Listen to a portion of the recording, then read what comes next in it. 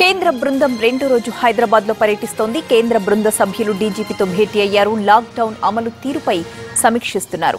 ఈ భేటీ అనంతరం కంటైన్మెంట్ జోన్లు, అమీర్పేట్లోని ప్రకృతి వైద్యశాలను పరిశీలిస్తారు. మధ్యాహ్నం మెహదీపట్నం రైతు బజార్ను, రాత్రి బస కేంద్రాలను పరిశీలిస్తారు. సోమవారం ఉదయం జీహెచ్ఎంసీ కంట్రోల్ రూమ్ ని సందర్శిస్తారు.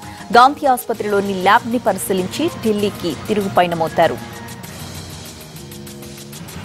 పూర్తి అప్డేట్స్ మా ప్రతినిధి రమేష్ వైట్ల అందిస్తారు. రమేష్, అయితే కేంద్ర బృందం కోవిడ్ పై పూర్తిగా క్షేత్రస్థాయిలో పరిశీలించుతూ కేంద్ర బృందం హైదరాబాద్ లో రెండో రోజు పర్యటన చేస్తుంది. ఇప్పుడు సంబంధించి చూసినట్లయితే ఇప్పుడు కొద్దిసేపటి క్రితమే డీజీపీ కార్యాలయానికి కోవిడ్ కంట్రోల్ సంబంధించిన పూర్తి పరిస్థితిని కూడా సమీక్షిస్తుంది. ప్రధానంగా చూసుకున్నట్లయితే ఇక్కడికి కేంద్రం చూసిన ఇద్దరు సభ్యుల బృందం పూర్తిగా రాష్ట్రంలో లాక్డౌన్ కావచ్చు, పరిస్థితులు కావచ్చు, లేకుంటే కర్ఫ్యూ విధి విధానాలు కావచ్చు, లేకుంటే ఇక్కడ ఉన్న స్థితిగతులు కావచ్చు, లేకుంటే కరోనా వ్యాప్తి నిరోధానికి అంటే వ్యాపిస్తున్న నేపథ్యంలో నిరోధానికి చేస్తున్న ఆ చర్యలు కావచ్చు, వీటన్నిటి మీద సమగ్రంగా ఆ కేంద్ర బృందం పూర్తిగా పరిశీలిస్తుంది. ఇప్పుడు కోవిడ్ అంటే డీజీపీ కార్యాలయంలో ఏర్పాటు చేసిన కోవిడ్ కంట్రోల్ రూమ్ లో పూర్తిగా పరిస్థితిని సమీక్షిస్తున్నారు.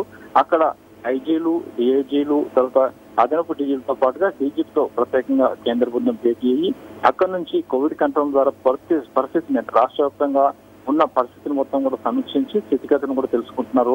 ప్రధానంగా కరోనా వ్యాప్తి చెందిన ప్రాంతాల్లో ఏ విధంగా కట్టడి చేశారు, ఏ విధంగా కంట్రోల్ చేయగలిగారు, అక్కడ ఉన్న ప్రజలు ఏ విధంగా నిత్యావసర సరుకులు సరఫరా చేశారు, ఇలాంటి వాటి మీద ప్రధానంగా అధికారులు అడిగి తెలుసుకుంటున్నారు. అయితే ఈ బృందం పూర్తిగా ఈ రోజు రేపు కూడా పూర్తిగా నగరంలో పర్యటించబోతుంది. దీనికి సంబంధించి పూర్తిగా ఏర్పాటు చేసినట్టుగా చెప్తున్నారు. ఇప్పటికైతే డీజీపీ పూర్తిగా కరోనా సంబంధించిన అన్ని ఏర్పాట్లు సంబంధించి చూసినట్లయితే దాన్ని నిరోధించేందుకు ఏ విధంగా ఏర్పాటు చేశామన్న విషయాలు పూర్తిగా సమగ్రంగా కేంద్ర బృందానికి డీజీపీ వివరిస్తున్నారు.